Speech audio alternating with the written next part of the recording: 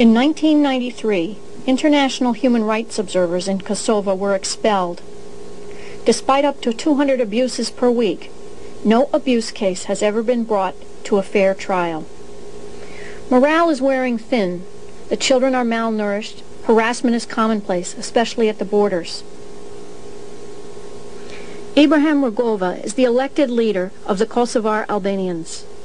He continues to seek solutions to the problems in Kosovo through peaceful democratic means such as diplomacy and dialogue. At a meeting with Swedish leaders, he said, "Repression has increased since 1993. The international community must step up its pressure on Belgrade to change its position." As early as 1992, the U.S. Institute of Peace recommended that a stabilizing presence was needed to ease tensions in Kosovo and to avert a wider Balkan disaster. Yet so far, no one has acted on this recommendation.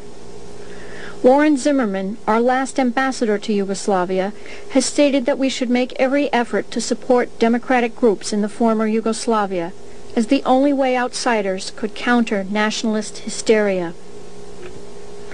Should an open conflict erupt in Kosovo, the war would immediately spread beyond its borders to involve Macedonia, Greece, Turkey, Albania, and Bulgaria. At this point, world diplomats count on the silence and stability of Kosovo to prevent this whole-scale disaster.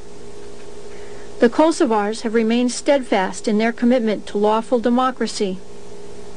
The world counts on their subjugation and stoicism to maintain peace in the Balkans. Solutions to the breakup of Yugoslavia must be regional and inclusive, not ethnically exclusive, the way Serbia has set it up now. To see solutions in bits and pieces is only to prolong the conflict and unrest. Kosovo must be included in discussions, articles, and efforts at diplomacy. Kosovo is a pivotal point of a vastly complex regional problem. The people of Kosovo have suffered more than their share in burying the degradation of quiet ethnic cleansing. They have every right to be part of a humane solution.